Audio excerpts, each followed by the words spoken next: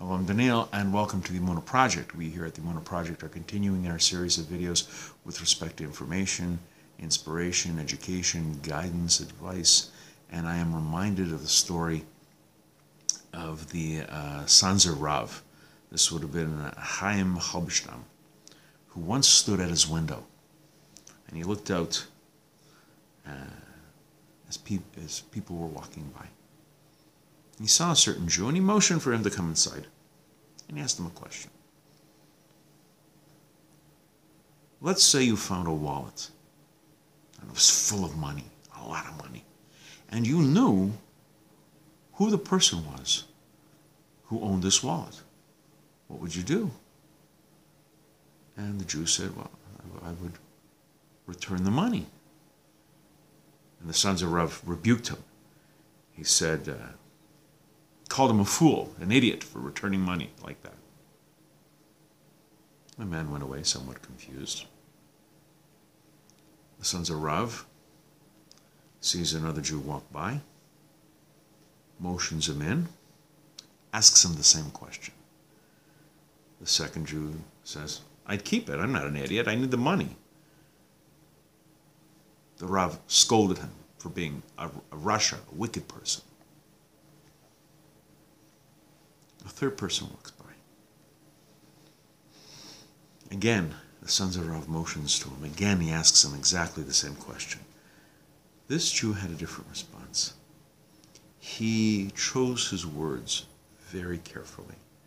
He said, I don't know what I would do in that situation. I guess I'd have to wait until I was faced with that challenge. I know that my Yetzer Hara might overwhelm me, might convince me that I need the money more than the person who obviously has a wallet full of money. My need is greater. On the other hand, the Creator, God, Hashem, might help me beat the Yetzer Hara, may break the Yetzer Hara, the evil inclination's grasp on me.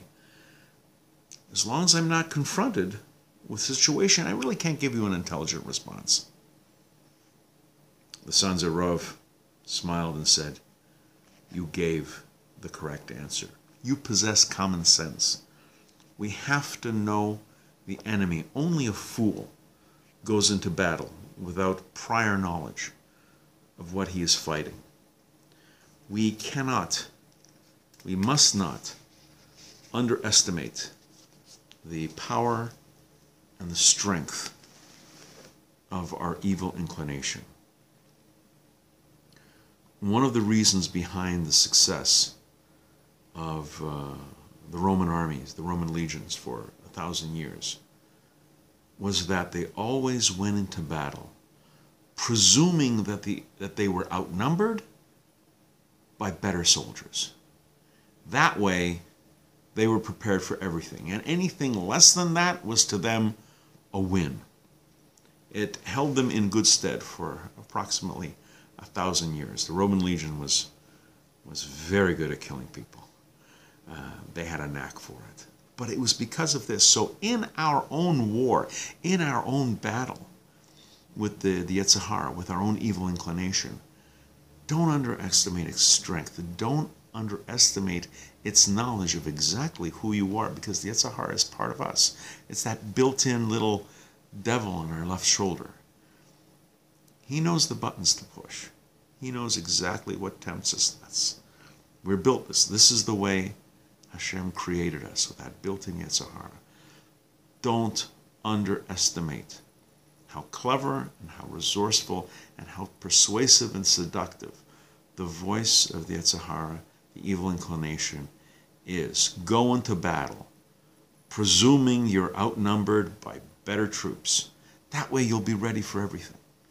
And so when the Yetzer Hara tries to fight, hopefully, Bezras Hashem, with God's help, you can resist and you can choose good.